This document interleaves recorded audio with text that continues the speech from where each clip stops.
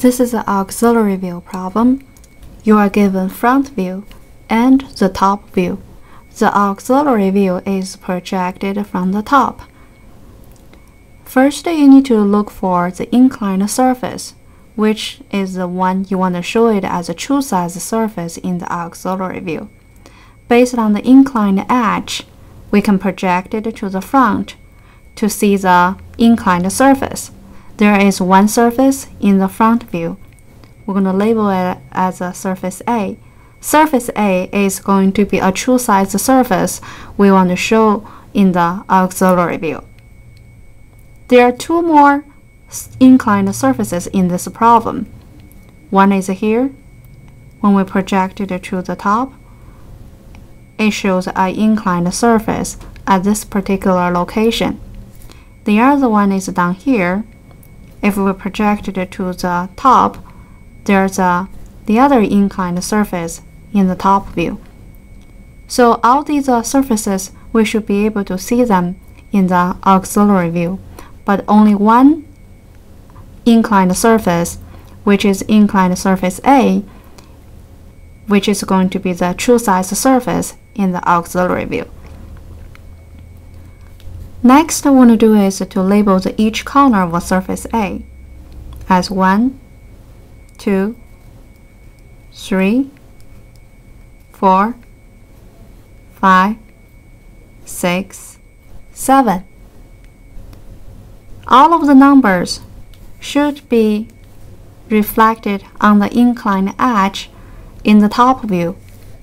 So 6 and 7 are overlapped at this corner. 1 and 2 overlapped at this corner. 5 is right here. 3 and 4 overlapped here. Next, we're going to draw the folding plane line. Between the auxiliary view and the top view, the folding plane line is going to be a line parallel to the inclined edge. We'll make it lighter. And between the top and the front view, this folding plane line is going to be a horizontal line, because we are going to measure how far each number from this horizontal line. So this horizontal line, we should place it to be as close as the front view as possible. So the folding plane line should be placed here. Next, I'm going to transfer the distance. Starting from the number 1, we can see number 1 is on the folding plane line. And then go to the auxiliary view. From the top view, we should be able to draw the construction line from the 1 and 2. Construction line, there's a much lighter dot line. So 1 and 2 must be on this construction line. And because we know 1 is also on the folding plane line, so the intersection marked the location of number 1. Number 2 is 1 unit from 1. So following the construction line, we should be able to mark the position for the number 2. 3 and 4, we're going to draw the construction line. Because 3 is 1, 2, 3, 4 blocks from the folding plane line. So starting from the folding plane line in the auxiliary view, check 1, 2, 3, 4. We can mark the position for the number 3. 4 is 3 blocks from number 3. Follow the construction line 1, 2, 3 to mark the position for the number 4. Number 5, draw the construction line.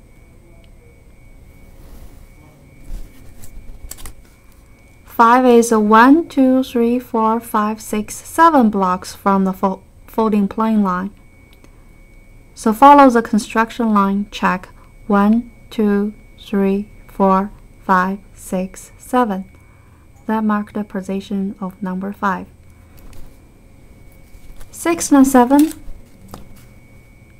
start to draw the folding construction line. Number 7 is on the folding plane line. So construction line and folding plane line, that intersection marked the position of number 7. 6 is 3 blocks from 7. 1, 2, 3. Then mark the position of number 6. Now it is time to connect the numbers in order. 1 to 2.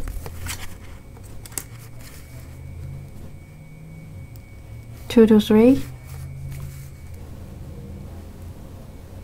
3 to 4. 4 to 5.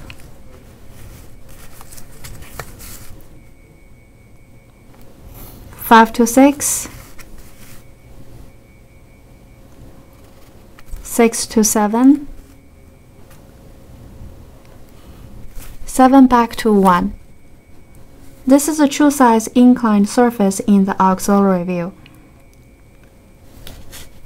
Next, we're going to analyze the rest of the corner to see the rest of the surfaces in the auxiliary view.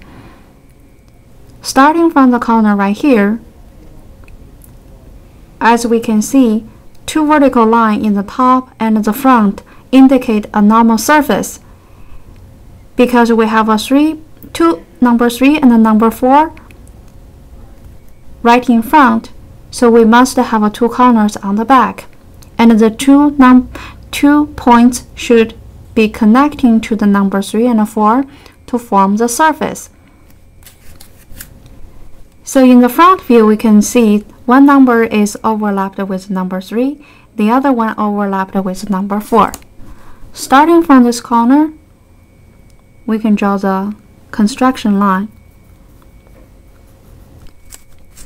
And then based on 3 and 4, we should be able to mark the 2 points in the auxiliary view. The 2 points should be connected to the 3 and 4 to form a normal surface in the auxiliary view. Next, we're going to take a look at the corner right here. Because we only have a number 5 right in front, so we must have 1 point on the back, and this point in the front view is overlapping with number 5. So starting from this corner, to draw the construction line, follow the construction line and the position of number 5 in the front view. We should be able to mark the point in the auxiliary view. And this point must be connecting to some other point to form the surface.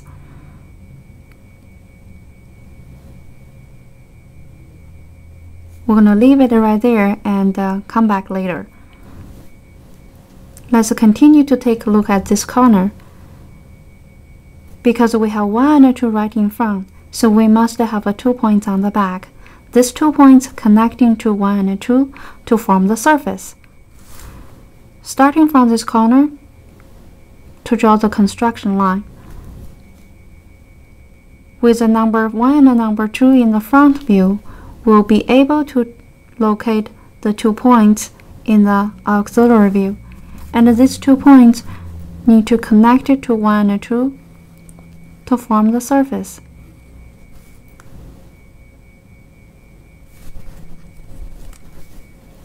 And then let's continue to take a look at the last corner right here. The last corner, because we can see the 2 vertical lines in the front and the top indicate a normal surface. So which tells us there must be 2 points on the back. They are connecting to 2 and 6 and 7 right in front. So starting from this corner, draw the construction line. Follow the construction line and the position of number 6 and 7. We should be able to mark these 2 points in the auxiliary view. These 2 points are connecting to 6 and 7 to form the normal surface, and this surface is actually underneath the surfaces right on the top, so we need to show it as a hidden line.